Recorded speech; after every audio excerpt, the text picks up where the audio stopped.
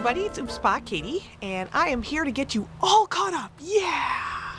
So we had a little sun, and so I am like a flower that has revived. Yeah! So I actually feel like vlogging.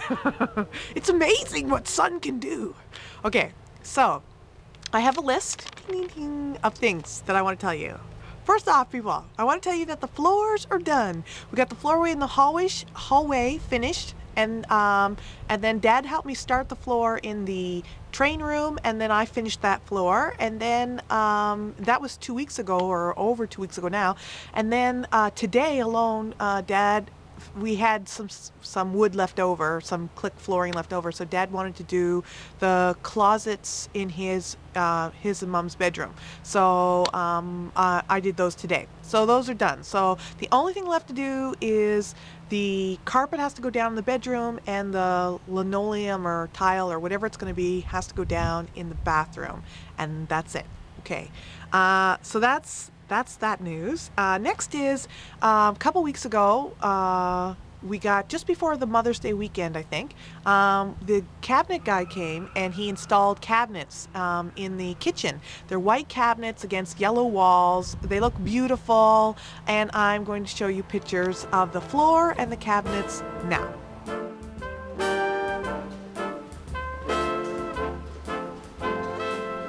You're nobody till somebody loves you. You're nobody till somebody cares. You may be king. So everything's coming together. Everything's starting to look really great. And there's one downside, and that is that they put up soundproofing gyprock. It's a different type of gyprock than regular gyprock, only it doesn't soundproof enough. So my brother and sister-in-law said, you know, before you go any further, we want you to take the ceilings down and put up more gyprock. So that means that they called the contractors. They're going to see about blowing insulation in and then doing this double gyprock ceiling thing. And so there's a very good potential, people, I'm going to have to paint ceilings all over again. No. Anyways, so we'll tackle that bridge when we get there. I'm not going to worry about it. At least I got painting ceilings down now. I got like a knack for it, I think. Okay, so that's that. And my mom and I were hanging out with these friends of ours, and they're scrapbooking women, and so they wanted to do this project, and you are supposed to bring a couple photos that you want to cherish, and you're going to make a scrapbooking picture photo memory thing that you can frame. And so this is mine. Yeah! Now, I have never ever done any scrapbooking before, but I thought I could try it, right? So this is me, of course, and this is my nephew, Blake. This is just a week before, or 2 weeks before his 4th birthday. And and so this is what I made. Yeah, hope you like it. All right, so I'm gonna frame it someday and stick it up on a wall somewhere. Anyways, there we go. So also I wanted to tell you that I have this slightly sad funny story. So I went to the markets, the Saturday morning market of the small town I live near. There was a young woman there, 12 years old, 12 or 13, and she was born in the IWK hospital in Halifax. That's our children's hospital for sick kids, and so she was born there, and she lived her first couple years there, and but she's made a recovery. I don't know what was wrong with her. I didn't get a chance to ask, but she's made a recovery, and what she does in her spare time is she makes beaded jewelry, beaded earrings, and some necklaces and rings and a few other little things. And she also makes journals that you can write in. And so I bought, and 10% of her proceeds from the day go to support the IWK. So I thought, great cause, I can totally get into this. So I said to her, okay, I'll buy a couple pair of earrings and one of those journals. So here's the journal that I bought. I think it is so cute. Didn't she do a good job? Yeah, so I thought it was very creative. And There's all the paper on the inside. There's lots of it. It's not going anywhere. That's her name and her email address and stuff. She wrote it down for me so I could have it. Anyways, I thought it was super cute. $5, can't go wrong. These are one of the pair of earrings right here. They're the other pair upstairs. So anyways, you're not gonna get to see them another time in another video. And but what I didn't realize was that I haven't worn earrings since probably the fall. It's probably the last time you saw me with earrings in. And this ear had grown over. So I couldn't get the earring in. So I had to go take a needle and disinfect it and shove it through the hole.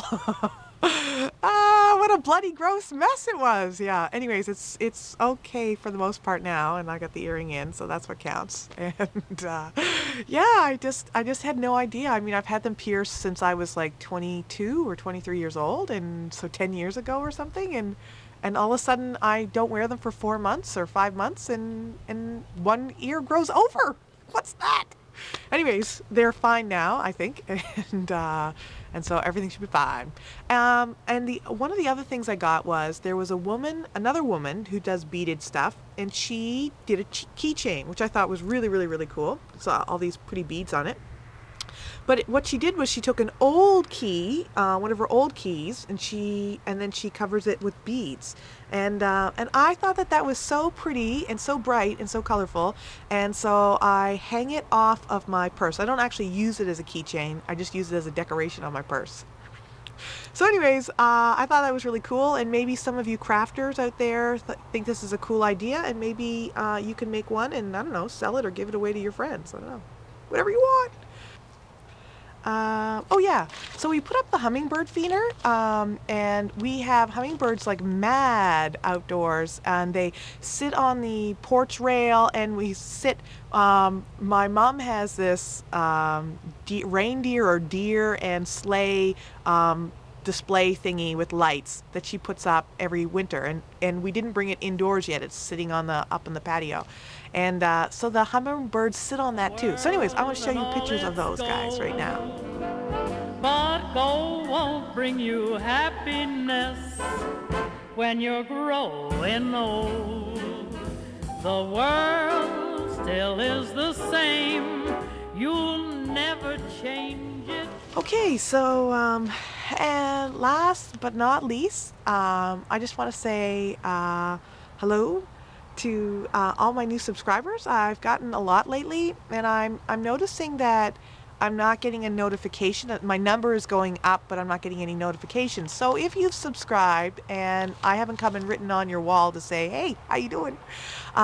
Then leave me a note and let me know, and I'll come on. I'll swing on by. But so thank you to all my new subscribers. I really appreciate you subbing my channel, and I hope you enjoy my videos. And there should be greater variety coming soon now that the sun is out and I feel like vlogging. And I also want to say hello to all my older, wiser, more familiar subs, because I appreciate you guys too, and I'm really glad that you're so faithful to watch the videos and comment and come visit my channel. And anyways, I really appreciate it. So that's it, folks. That's all I have to say. I think it's a lot. It's probably a really long video, and yeah, and I'll chit chat with you guys later. Bye. Stars shine above, you're nobody till some